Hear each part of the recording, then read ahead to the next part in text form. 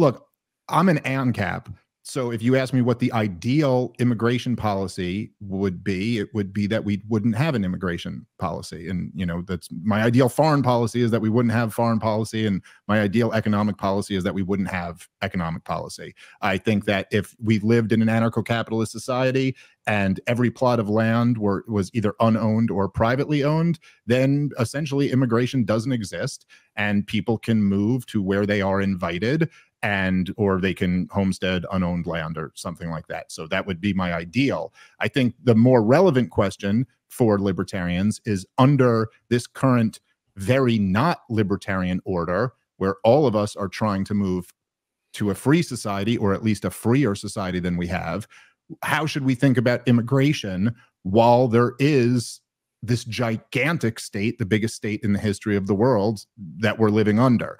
And my position on that has been that I believe libertarians should reject open borders. That is not something that is deduced from libertarian principles. I think basically what it comes down to is a question of government property. Now, obviously, in the border, particularly in Texas, there are parts of the border that are privately owned, where the landowner, the property owners, are explicitly asking the government to serve their one legitimate function, which is the protection of property. And so in that case, I think it's very easy for a libertarian to say that, yes, they have every right to stop people from trespassing on their property. And if government is to exist at all, that is their only legitimate function. And so I think it's very easy for a libertarian to say, yes, the government should assist them in protecting their property.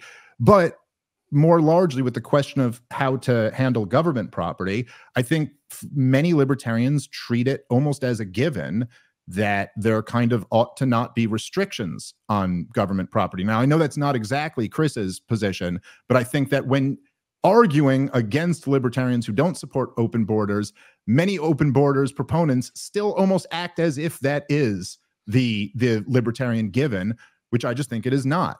Government property is created and maintained by taxpayers. They are forced at the threat of violence to give over their money in order to maintain this government property. And I don't think that it follows from that it's unowned, or that it is owned by everyone equally. And I essentially would say that if you were to believe that, then you would get taken in some very strange directions. So libertarians believe, say, for example, that people have a right to do heroin. You own your body. You can put in it whatever you want to. It doesn't necessarily follow from that I believe you ought to be allowed to do heroin right outside of a public school, or maybe even enter the public school and do it in the girls' bathroom if you feel like doing it there. The government and government property is less than ideal by the nature that it exists. But as long as it does exist, I think libertarians can support reasonable restrictions. And I think that the influx of 7 million undocumented illegal aliens during Joe Biden's administration is way beyond the level of reasonable. I would point out that it's very hard to get good polling on open borders because it's so unpopular that no one even asks it in any of the surveys. I saw one recent poll that said it was something like 7% of people believe there should be less immigration restrictions. Whatever the percentage of that actually believes in zero restrictions, I'd imagine is a small percentage of that. The point is basically that overwhelmingly, the people in this country who have been forced at the threat of violence to fund this government do not want open borders. And the government is intentionally allowing millions of people to flood into this country. And I do not believe that the libertarian position is to cheer on the government doing something to the people with their money that they do not want done. So that would be, I guess, how I'd open this. Okay, Chris? Yeah, thanks. And thanks to you all for bringing this together. Thanks, Dave, for debating. As bad as a communist? Was that as bad as a communist? Maybe I can convince you otherwise. I don't know. But yeah, I mean, I think that on many of these points, we actually agree. I think as probably will come out during this discussion, really the crux of the disagreement is what counts as reasonable restrictions. But before I get to that, I'll just sort of lay out a little bit about why I'm an open borders person. And here again, I suspect that Dave isn't going to disagree with what I'm saying up to a point at least. But so I think there is this presumption from a libertarian point of view in favor of open borders. So the idea is something like this. You know, you own your property, you have freedom of association. And so just as someone who's living in West Virginia, am free to invite someone from, say, Pennsylvania to come into West Virginia to, say, you know, I don't know, attend a Super Bowl party at my house. It seems like I have the right to do that. Why? I have the freedom of association. I have private property rights. And so if I'm hosting someone in my house, it seems like we shouldn't have a problem with that from a libertarian perspective. Similarly, if I own a business in West Virginia and I want to hire someone who currently lives in Pennsylvania, they can cross the state border. They can come work for me. If I have housing that I want to sell in West Virginia to someone who currently lives in Pennsylvania, they can move to West Virginia and they can buy that housing. So this seems all perfectly acceptable from a libertarian perspective. And so in terms of what an open borders policy would look like, I think it's probably not too far off from what the current sort of open border policy between individual United States is. So like I said, if you live in one state, you're free to move to different states. Now, there are some restrictions on free movement that I think everybody's going to accept. So if somebody, you know, committed a murder in Pennsylvania and gets stopped in West Virginia, then I think everybody's going to say, well, okay, it's perfectly legitimate to restrict their freedom of movement, you know, put them in prison and so on. But aside from those sorts of cases, you're more or less permitted to move freely across state borders. And so the open borders position is basically take that model and then apply it to national borders. So if somebody from Canada wants to buy housing for me or work for me, they should be allowed to do that. And as far as the justification for that goes, like I said, it seems like your rights of private property entitle you to do that. Your rights of freedom of association entitle you to do that. And also just, you know, reflecting on the situations in my own life when I've moved. You know, you might move for a different job, or you might move to be close to friends and family. You might move because you like the political structures in one state rather than another. These are all equally good reasons to move across national borders. And so again, the sort of basic picture of open borders is take the current model that we have for movement between states and then apply it to national borders. And I suspect we'll get into this more sort of in the back and forth. But I mean, I agree with Dave that the idea that there should be no restrictions whatsoever on the use of public property is not a good position. So that there have to be some restrictions. And so really the debate is what sort of restrictions are going to be justified and which ones aren't. And my main objection to arguments against open borders that rely on this appeal to public property is that in many cases they would have sort of unlibertarian implications. So here again, I think, you know, both Dave and I agree no restrictions is probably not the correct position. Saying that the state can do whatever it wants in terms of restrictions is also probably not the right position. And so then the question is, okay, what sorts of restrictions are justified? And I think, you know, we don't need a full-blown libertarian theory of public property to differentiate between good and bad reasons for restricting someone's access to the use of public property. So for example, you say, okay, we got public roads. What's a good reason to restrict someone's access to a public road? You might say, well, if they're dangerous. So if they've been drinking, if they're, you know, speeding excessively, you say, okay, you might say no longer should they have the right to access the public road because they're a danger to other people. But we can also come up with bad reasons to restrict someone's access to public property. So you might say, like, I don't know, like if the government says if you are caught listening to, I don't know, punk music. I don't like punk music. But like if you're caught listening to punk music in your car, we're going to deny you access to a public road. It's like, well, that's a bad reason. I don't think we would accept that as a good reason. And so then the question really becomes, are the sorts of reasons that non-open borders libertarians give in favor of restricting people's access to public property good ones? And I'm inclined to think not. And so I'll give one case, and then I think we could probably move on. But so like one argument is that you know, we need to restrict access to things like public roads, because if we have high levels of immigration, this will lead to an increased tax burden for citizens or something like that. And there's an empirical question about whether or not that claim is true. But more generally, it just seems like we can't deny people access to a public road on the grounds that they might use that road to do something that will increase a taxpayer's burden. So, for example, I think most libertarians would say you should be allowed to ride a motorcycle without a helmet on a public road. But that increases the odds that you're going to get into like an accident that you know, requires the use of like publicly funded health facilities to fix.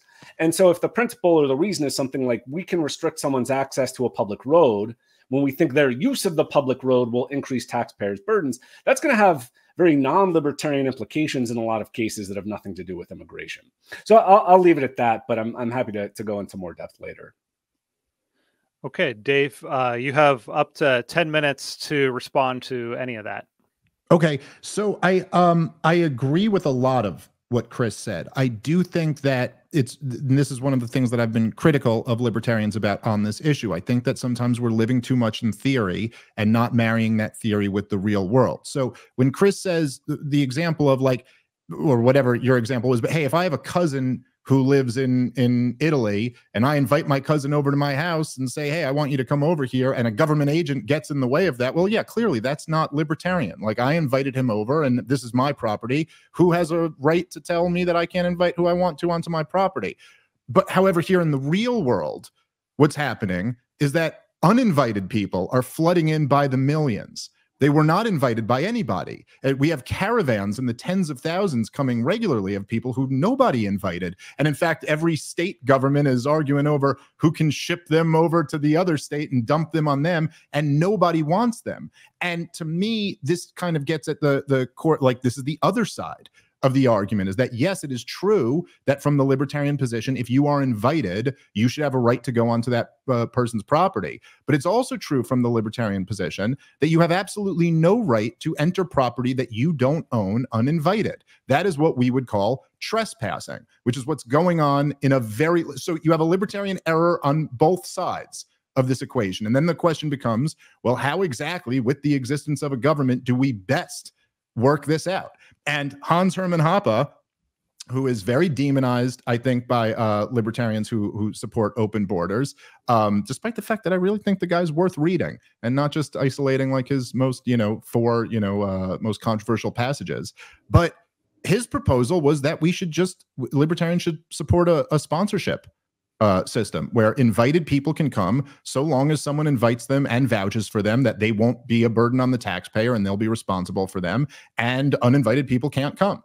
Now that would require securing the border.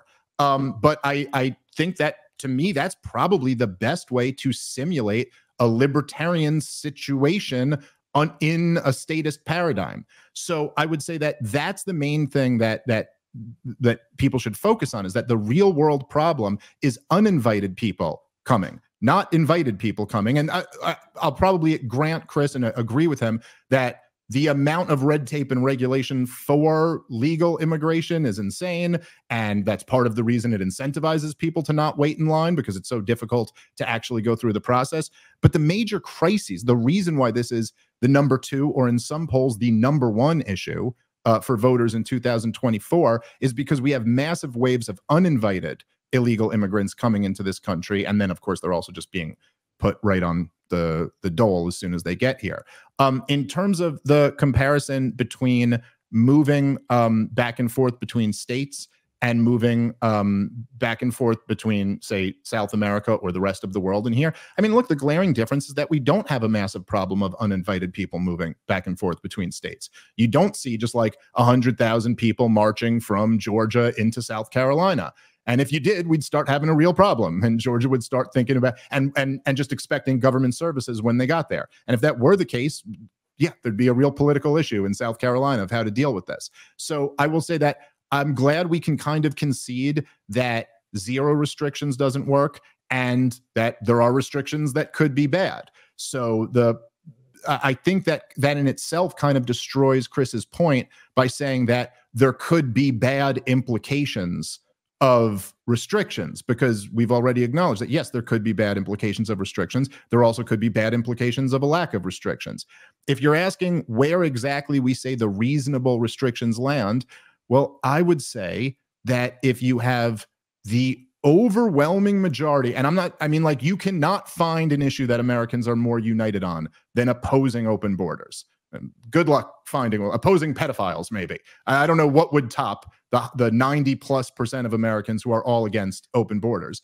But if you have a situation where you know that that the overwhelming majority, 90+% of property owners are not inviting these people, are explicitly saying, we do not want these people to come here. We have too many problems. We cannot deal with this also. And we as libertarians know that. And then I would also argue, we can get into this later, that the government is intentionally allowing this to happen against the will of all the property owners. I think that more than meets the threshold of reasonable to be on the side of restrictions in that case.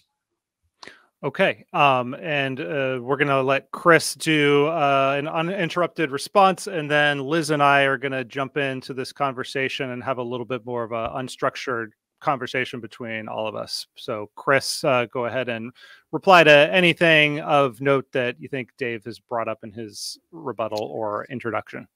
Yeah, sure. So I mean, I think you're sort of alluding to this point towards the end of your comments there. But here again, we might be in that if we had a system where it was much easier to move to the United States legally, then something like a sponsorship or some sort of invitation program would probably function a lot better. And I mean, but the thing is, like, that might get us pretty close to functionally open borders. So, for example, if it were very easy for employers to, post advertisements for jobs that immigrants could apply for, and then if they got the job, they could be sponsored by their employers. I mean, I think that would result in considerably more immigration than we actually have. Would it get us to open borders? Maybe not, but I think it would get us a lot closer than the status quo. And also there are other sorts of what economists sometimes call keyhole solutions to some of these problems. So if the worry is immigrants, taxing public infrastructure and so on, and so, being net tax consumers or something like that. Well, one option might be something like an entrance fee for prospective immigrants. So, you move here, but whatever it is that we think is going to be consumed in taxes, they have to pay up front, or maybe the government can garnish their salaries, something like that. I still think pure open borders is better than that, but I also think that sort of middle ground position is much better than the status quo. So here again, if we're worried about the fiscal burden created by immigrants, which again, like I said, I'm not convinced that the empirical evidence bears that out. But if it is the case, you could just say, okay, maybe you have to pay a special entrance fee. And in terms of the invitation, I mean, here again, I don't know.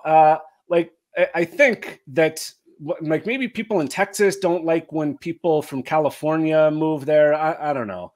But I could imagine people in Texas being like, look, all these Californians are moving to Texas and we didn't invite them. Well, okay, but I still think it's permissible for them to use roads in Texas and to buy housing from Texas property owners and to work for Texas employers, even if they're not explicitly invited. I think they still would have the right to use those roads. And then on the point about it being very unpopular, I mean, it is unpopular, but most of what libertarians say is unpopular. So if we're gonna let people decide what is and is not permissible, that's not so good for libertarians in general. Forget immigration. We got you said we want to have heroin on the shelves of 7-Eleven. That's not very popular either. And so I'm just very wary of appealing to popular opinion in the case of a policy like this, because I think that might lead to a lot of unlibertarian conclusions. So just to take another case.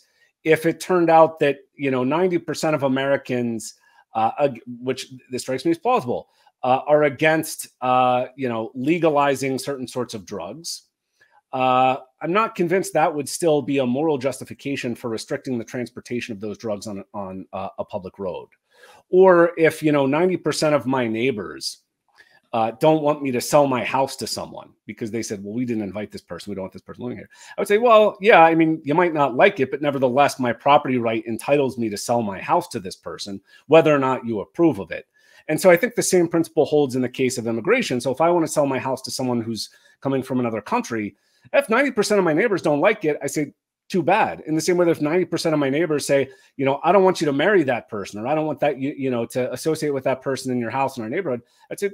Too bad. It's not up for majority vote. Hey, thanks for watching that clip from our show, Just Asking Questions. You can watch another clip here or the full episode here. And please subscribe to Reason's YouTube channel and the Just Asking Questions podcast feed for notifications when we post new episodes every Thursday.